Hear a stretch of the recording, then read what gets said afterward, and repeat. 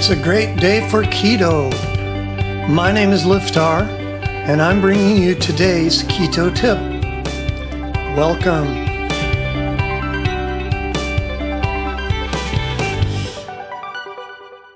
Today's keto bite, 3 more health conditions that keto can help. Many of our health problems in life can be tied back to our diet. Some people say all our health issues are from diet, and that's mostly true. But lately, with the advent of DNA testing, we're finding that sometimes it's just in your genetics, it's in your genes, and it's going to happen no matter what. If it's a genetic problem, it may not be totally preventable through diet. However, there's a big difference between having a problem and being completely helpless about it. There's a lot of space between, I've got this health issue from genetics, so I'm just going to feel really horrible and it's going to overwhelm me. No, you can make a lot of difference with your diet in your longevity and your quality of life. So you may not be able to prevent something that's genetic with your diet, but you can make your life way, way better meanwhile. And that's where keto comes in. Keto is being studied a lot and is found to help in many situations. Last time we talked about cancer, autism, diabetes, and metabolic syndrome, which it helps. Today we'll look at findings on other conditions. Now, this is not medical advice of any kind. I am passing along areas of research that show promise. Always work with your doctor, especially if it's a serious health issue. Number 1, epilepsy. This is the original reason the keto diet came into being. Many people with epilepsy can't tolerate the anti-seizure drugs that are available. In most of the well-known studies, they used a 4-to-1 ratio diet. That's 4 times as much fat as protein and carbs combined. Now, we have much more finely tuned keto diets these days, but that's the one they used in these studies. Researchers found that even in children, now this is children older than 2, you don't really do diets on kids younger than 2. But of those who tried the diet, 65% had improved brain function even if it didn't help with the seizures. It was good for them either way.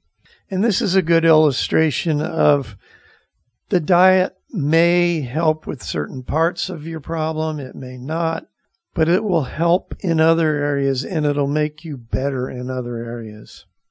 Number 2, polycystic ovary syndrome, PCOS. This is a health problem with hormonal dysfunction that many times means infertility and irregular periods.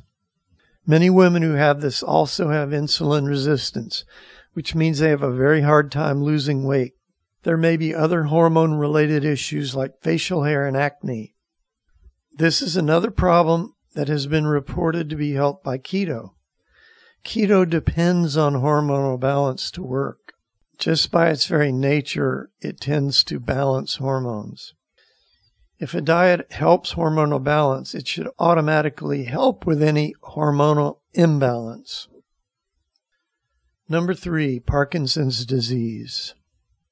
Parkinson's disease is a nervous system problem that happens because of low levels of the signaling molecule dopamine. When you lack dopamine, you can have trouble standing or sitting straight, stiffness, problems with walking, tremors, and trouble writing. Keto is being explored as a complementary therapy for this disease. The high-fat nature of keto makes it ideal to help protect nerves from damage. That in turn helps motor function and longevity. I never tell people diet is all they need and to ignore doctors. I just don't think it's smart. I think everything's here for a reason, including modern medicine. You and your doctor have to decide these things. So unless your doctor says, do not do this diet, you should feel free to experiment. And that's today's Keto Bite.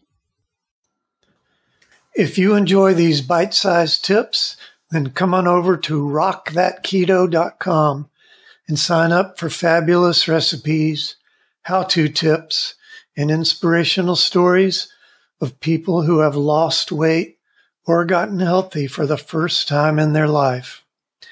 If you're ready to dive in and start losing serious weight, we have a foolproof 30-day plan all laid out for you.